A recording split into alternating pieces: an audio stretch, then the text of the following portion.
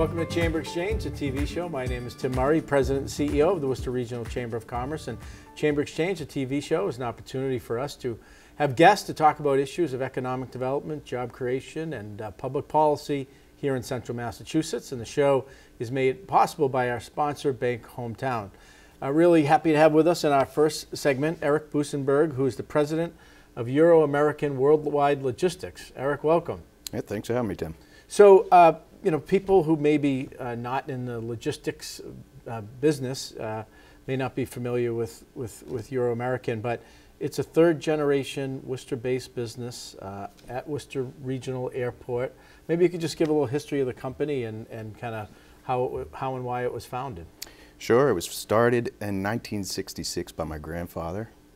After World War II, he started some businesses in the logistics field. Worcester was a great manufacturing city back then, and so he saw the need for local shipping and warehousing. Started up several companies. One of them is Euro-American. And my parents ran it for 30 years or so, and then this is a third-generation leadership. Right. And as you know, the economy has transitioned, one from kind of very heavy on manufacturing, and we talk about that, the important role that it continues to play, but at one time it was the dominant industry, still one of the top four. The economy has evolved and shifted a little bit, more dependent on healthcare, life sciences, and you've put together a growth strategy towards that end. Yeah, it's all falls under the same manufacturing umbrella.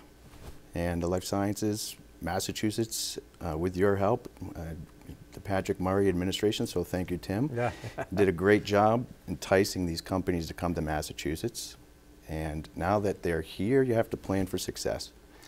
And you know, relating to the life sciences, and I want to come to that, but you know, one of the things that you know, the physical location that you have at the airport, you've got some unique features there in terms of customs clearing. You're able to kind of do, and that's not a thing anyone can do. It's a federal designation.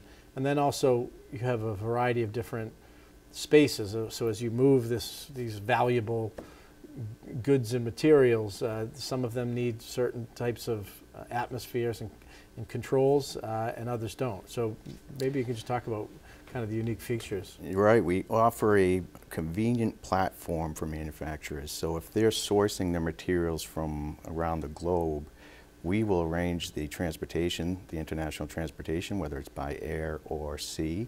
And then we have our own customs brokerage department, so we can clear the materials through U.S. Customs ourselves.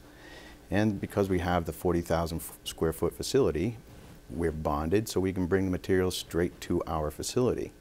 And they can remain there. We have temperature controls, so if it's temperature controlled products, say pharmaceuticals or any other perishables, they'll come to our facility. They can remain there. If FDA needs to inspect them, we are an FDA inspection site. And once they're cleared through FDA and U.S. Customs, then we'll either distribute them to the final consumer or directly to our client.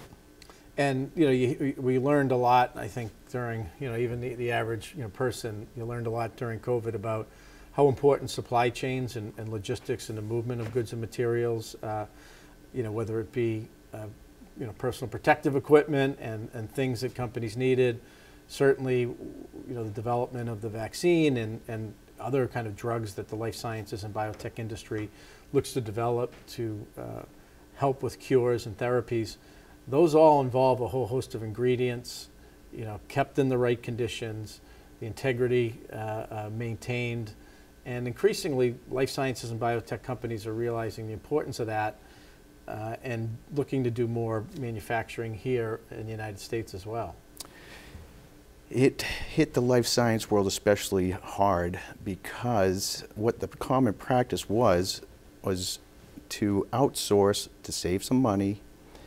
As long as supply chain is running smoothly, then there's no problem. But as soon as COVID hit, that shut the entire supply chain down, and that stopped production of pharmaceuticals. So the life science industry has said this will never happen to us again.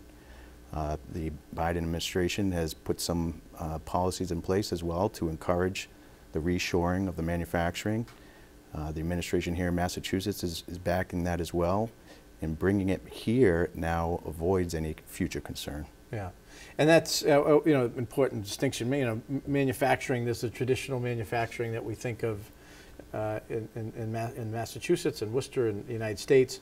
Still important, but manufacturing has grown to include things like the research and development of pharmaceuticals. They're increasingly making them here, and that's where kind of the movement of the materials to make them. Once the products are made, they're shipped in the appropriate way. And as a result of that, you're expanding. We are expanding, so because of that reshoring, the demand for other services here in Massachusetts has increased. In order for Massachusetts to sustain success, it needs to achieve critical mass. It's a term that we all are familiar with. And to get to critical mass, we need to have support structures in place that will harness the growth of the industry. So we're doing our part. To give you an example of one of the hurdles that this growth brings upon the manufacturers is as they're growing, they're running out of space. And so now they have two options. One is either to build additional infrastructure, which is a big commitment, time and money, or to outsource to a third party. And that's what we're providing the industry. Right. And that's kind of the evolution, right? Initially, I think a lot of the life sciences and biotech industry in Massachusetts, initially it was about research and development and then contracting out that manufacturing. And clearly, back in our first term in the Patrick Murray administration, we saw that grow. The $1 billion life sciences bill was to accelerate that growth. And that has taken place, but now you see companies, the next level beyond the research and development is the manufacturing of the pharmaceuticals themselves. And that requires a whole logistical element and is kind of the outgrowth of that. So you're not only able to kind of ship but store them in a way that those companies are confident that the integrity of what they've made won't be in any way compromised. That's exactly right. And for proximity matters. So if Massachusetts is going to have manufacturing, you also have to have all those supporting services within proximity of the manufacturing plant. So one of the, I'll give you an example of a local manufacturer in Massachusetts. We're in talks with now, they're outsourcing their materials to where they're being stored is all the way out in Ohio. Mm-hmm. That doesn't work for manufacturing because now they're waiting 1 to 3 days to get those materials in-house. If there's any emergency need for those materials, they're shutting down production for 1 to 3 days. So it's not cohesive with the manufacturing process. They need to ramp up their production. They need those materials nearby. Euro-American is within 1 hour of the vast majority of the manufacturers in Massachusetts. So we run 24 hours, 7 days a week. When they need their materials, it doesn't matter if it's 2 in the morning, we'll be there within 1 hour. Right, right. And as the life sciences industry's grown here, we talk about here locally, we're lucky to have AbbVie, over 1,000 employees. They do research and development and some manufacturing on site. We have, Wuxi Biologics building a 200,000 plus square foot building, I think 300 jobs, a biomanufacturing company there. So you've added 20,000 square feet. As the life sciences, biotech, biomanufacturing grows, are there plans for future growth? Absolutely. So this is phase 2 of 3-phase growth plan that we're undergoing. We set it for a 5-year target, and we are on target with that. We're on pace. Building this 20,000 square feet, it gets us to phase 2. Now phase 3 begins. We're looking at a 100,000 square foot facility.